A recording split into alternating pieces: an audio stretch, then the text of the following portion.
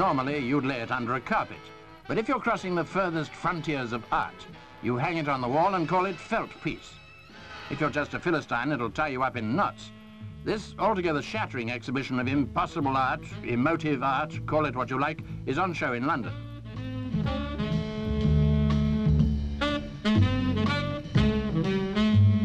The artist, it seems, is trying to rid himself of all those outdated traditional associations. Who says a work of art has to be confined to the fuddy-duddy limitations of paint and canvas, clay and stone?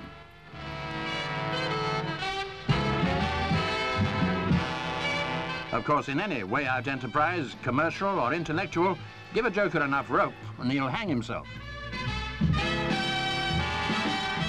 If you think it's just a lot of round objects, you may be right. The exhibition's called When Attitude Becomes Form.